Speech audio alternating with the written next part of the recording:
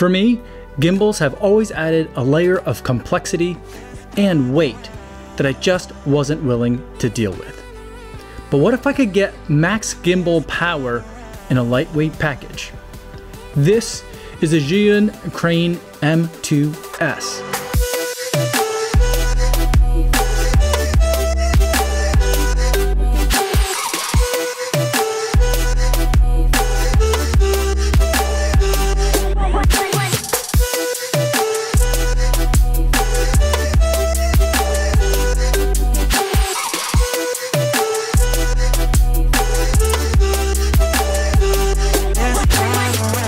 Yo, what's going on everybody? My name is Kofuzi and I am a dude who runs a lot. And today I wanted to talk to you guys about my experience with the Zhiyun Crane M2S. Before I give you my thoughts on this gimbal and how it did, I do want to go over some disclosures. Zhiyun sent me this crane for the purpose of review, so I didn't have to pay for it. However, they're not paying me to make this video or to use the gimbal, and they're not going to get a chance to preview any of my footage or my thoughts before you guys get a chance to see this video on YouTube. So with that disclosure out of the way, let's talk about the Zhiyun Crane M2S.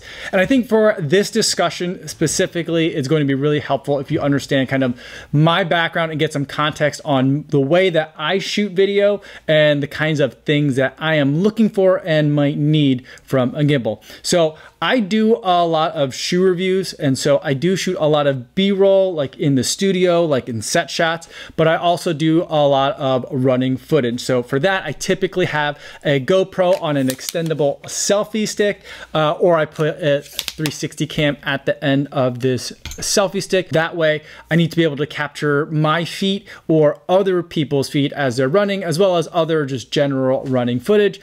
And generally, I like to keep my rig as light as possible because I might be running something as short as like a mile race or maybe a 5K, but as long as a marathon or even longer than that. So weight is definitely something that's always a consideration. But something that I've been finding that I've been wanting more of is better image quality. So I have a Sony a6100 that I usually shoot all my B-roll footage and product footage, and this talking head A-roll footage right now that you're watching, that's what I'm using to film. I'd like to be able to get that kind of level of quality in my action shots. So that's where something like the Zhiyun Crane M2S could come into play. Now, let's talk about some specs on this gimbal. It's a lightweight gimbal. It's 549 grams, and getting it kind of like out of the box and ready to shoot with is pretty straightforward. It's been a while since I had really tested any other sorts of gimbals, and I'm happy to say that gimbals have come a long way in terms of ease of use. You don't need any special tools to really be able to get this to go, but you need to still do a lot of balancing.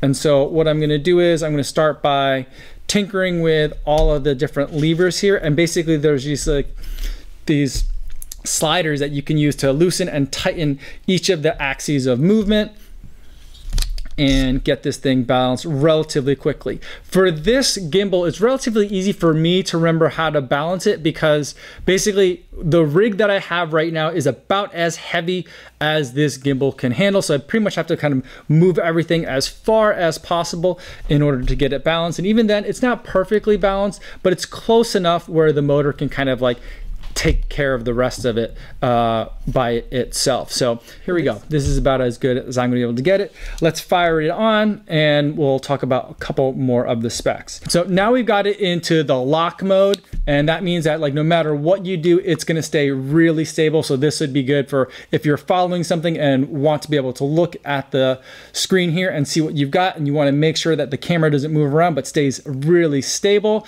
This is something that you could do. So even if you're running around and bouncing, you're gonna still be able to get a pretty stable or mechanically stabilized shot. Some of the other modes that we can cycle through here is then F for follow, so that way whenever I move the gimbal from one direction to another, the gimbal is gonna follow me. So if I want it to look up or down, I just kind of have to point the camera where I want it to go, and I can control the movements that way. And then there's another one where it's pan follow. So it'll follow me if I pan left and right, but if I'm kind of like wobbling, let's say I'm going up and down some uneven terrain, no matter what I'm doing, I'm still having a level shot, and only if I'm trying to turn the way the camera looks that's something that I can do. And there's also a joystick that's available to you in all the modes. So you can use the joystick back here to tilt the camera and rotate it around.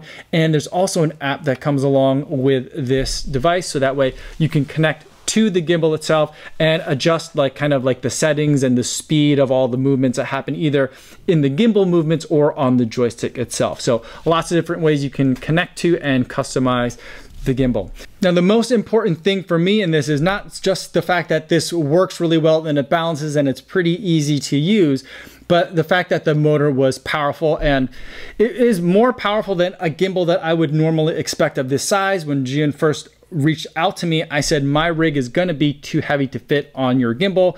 They didn't give me an exact weight of how much like payload is the max that it could handle, but they did give me a list of other A6100 plus lens combos that could be used with the gimbal just fine.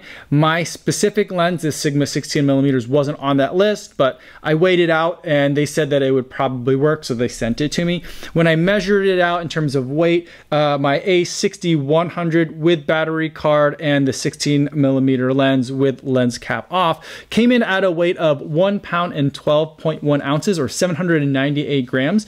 And I'd say that pretty much maxes out, if not slightly overloads the max payload of what this gimbal can really do.